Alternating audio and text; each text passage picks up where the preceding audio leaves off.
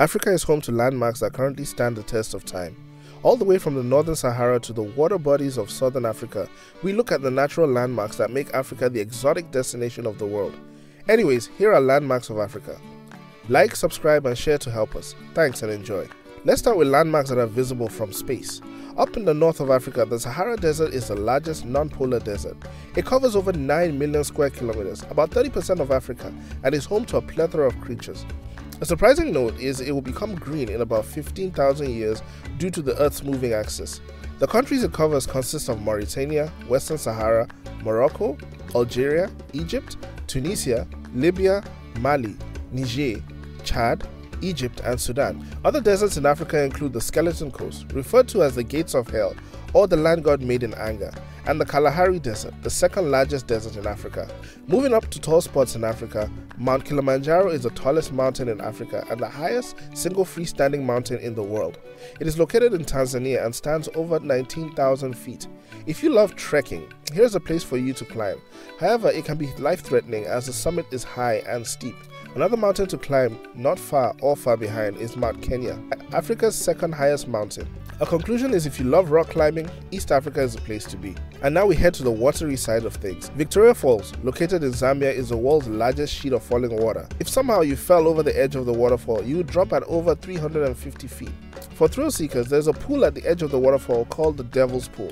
This natural pool has a rock wall at the edge that prevents anyone from falling off, making it the most beautiful infinity pool one can ever think of. But if you'd like to visit the tallest waterfall in Africa, the second tallest in the world, visit the Tugela waterfall. Falling at over 3,000 feet, this landmark is not as famous as Victoria Falls, but it is worth a hike. These waterfalls are connected to a river, which are other landmarks on the African continent. Victoria Falls is connected to the Zambezi River, which runs through 6 countries. It is a source of water for lions, cheetahs, hyenas, and other animals throughout the Eastern African region, and is a tourist destination for those who love to fish. More towards the west, there is the deepest river in the world. The Congo River crosses the equator twice and flows through 9 countries.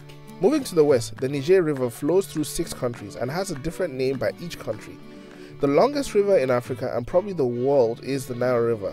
This river flows from east to North Africa and is a major water supply for Egypt and Sudan. The Nile River plays a great historical role in the ancient Egyptian civilizations. Lakes, which you can call the smaller brothers to rivers, are vast in Africa. The biggest lake is in East Africa by the name of Lake Victoria. It is part of Africa's Great Lakes, with Lake Tanganyika and Lake Malawi. These lakes alone hold so much water and different types of fish on the earth. Lake Chad is another body of water in Central Africa that is relatively shallow and has dried up over the years. We have looked at ecosystems of Africa. Now what of the land areas hosting animals? The Kruger National Park at the south of Africa is 7 square miles big and has the Big 5 game. It also has rest camps and a wide variety of vegetation to aid its ecosystem. The Serengeti National Park and Masai Mara are twin game reserves in East Africa that are world-renowned for the heavy population of wild animals. They are a big part of the economy in their respective countries and also have Maasais living in the reserves. Other landmarks in Africa include Africa's largest canyon, the Fish River Canyon in Namibia, which spans over 100 miles.